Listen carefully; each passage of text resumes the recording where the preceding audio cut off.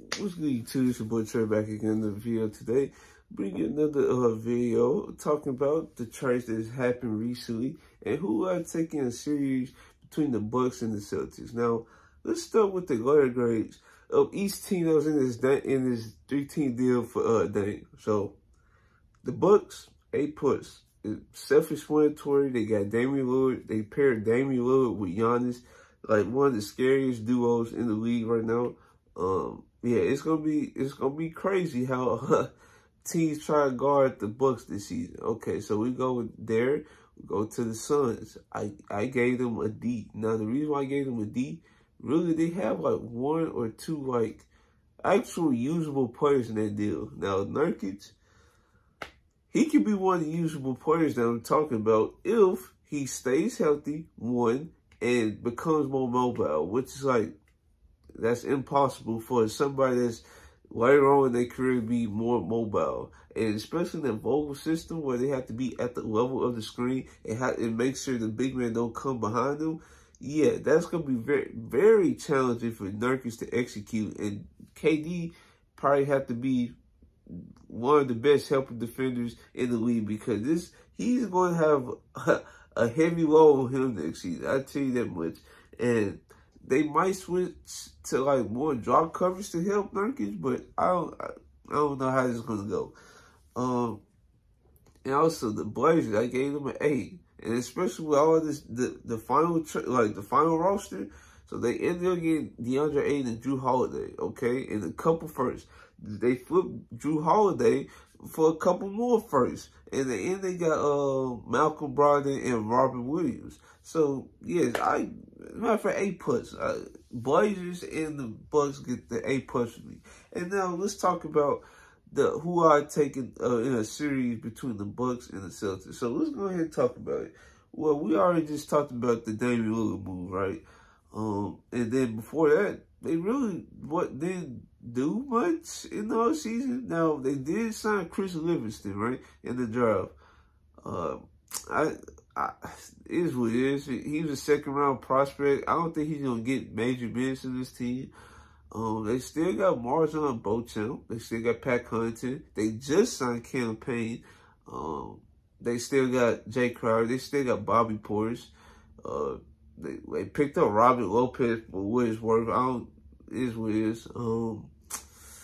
And they signed, I think, did I mention they signed Malik Beasley? If I didn't, there you go. They signed Malik Beasley. And yeah, that's their final roster. And like I said, if they didn't do this Dame move, I don't know how. This was probably like another first or second round exit again because I just didn't see avenue where the Bucks, you know, they have a great, probably elite regular season. They go to the playoffs, and they have to heavily rely on Giannis because outside Giannis, who is really creating for that team? Chris Middleton, he obviously took a step back because that was his first year after his knee injury, so he wasn't going to be the same. It is what it is. Drew Holiday, dog, what was he doing out there in those 3 years with the Bucks? 2021, when he was like solidified as the third option, he snuck up the place. Like, dude, like, I understand him taking more of a ball handling role and, you know, more pressure have to be on him to create. But, dog, he was the third option in 2021, and he looked horribly, like downright horrifically bad. And, yeah, I just, in this half-court offense has been a constant theme. Giannis have to carry a mid-range shot. He have to post. He have to do more than what he's like accustomed to doing in the regular season. Even though folks be trying to act like his regular season low is just so enormous, but it is what it is. So yeah, we go on today. We're going to talk about the Celtics. Now the Celtics, they just picked up Drew Holiday in this deal.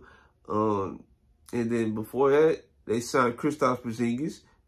Well, yeah, they traded for him. They traded Marcus Smart. They did a couple firsts for Kristaps Porzingis. Then they re-signed him. Then, let me see, in the draft, they signed that that dude from Arkansas. I can't think of his name, but they signed him in the draft.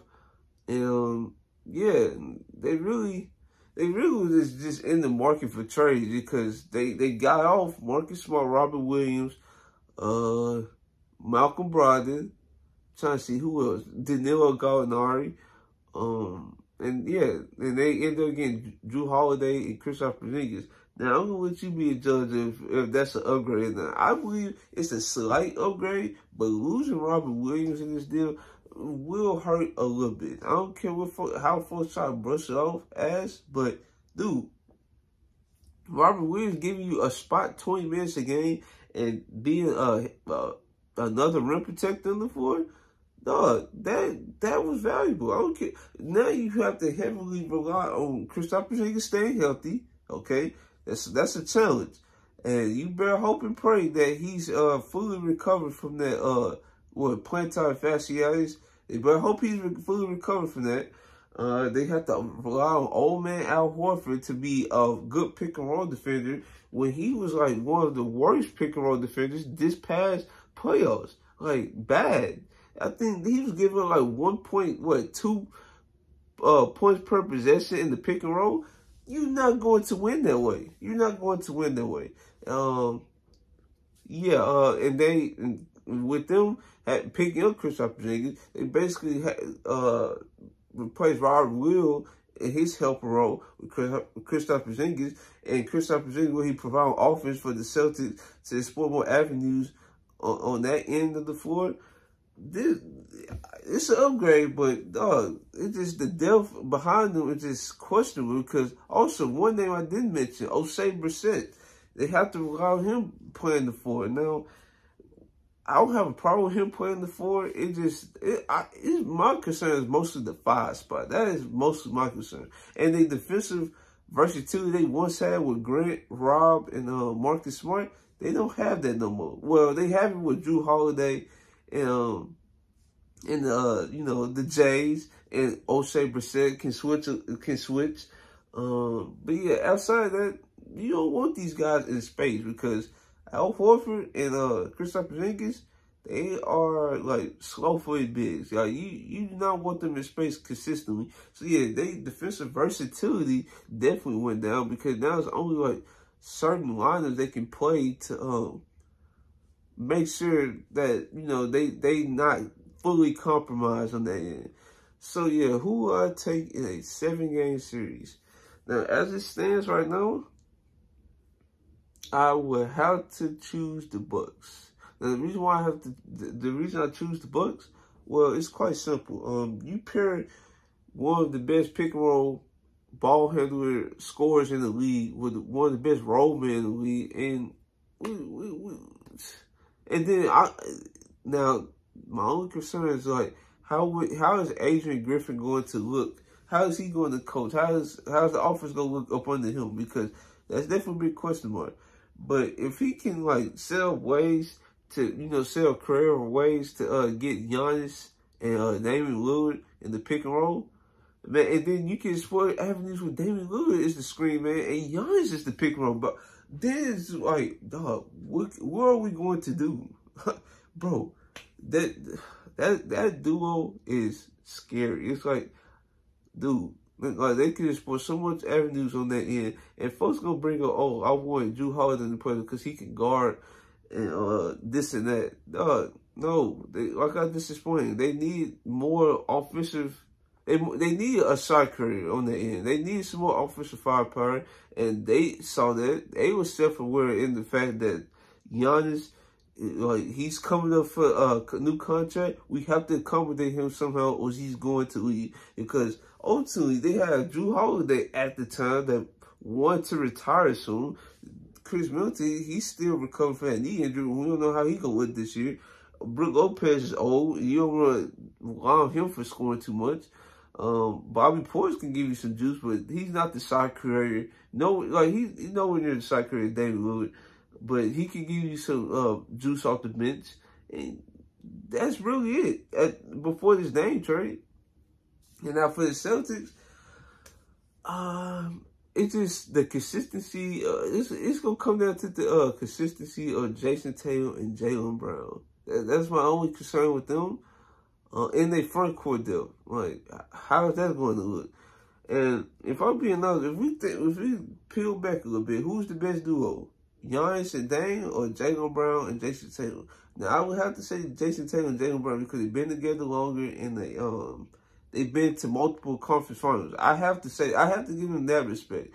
But coming into the season, like clean slate, we come into the season, what duo is better? I believe the Giannis and Damian Lillard duo is much better because you can play off each other. Damian Lillard can be the pick and roll man, Giannis can be the pick and roll man, and they can just, just go off that. And then they have Brook Lopez, they have Pat Connaughton who can shoot it, but he's not some elite shooter, but he can shoot it. They have Chris Middleton. Like, they have, like I just mentioned, Brook Lopez. No, this floor is going to be spaced out, and there's going to be so many driving lanes to attack. I was saying, like, this is not going to be easy for the Celtics because Al Horford, like I just mentioned, he's one of the worst pick-and-roll ball handlers on the team. And, yeah, I would think, the Celtics would have to literally get all types of creative to stop the pick-and-roll. And I know I'm rambling a little bit, so it's time to end this video. So, yeah, if you guys like this video, like, comment, subscribe, and this is your boy, Cheryl, and I'm out.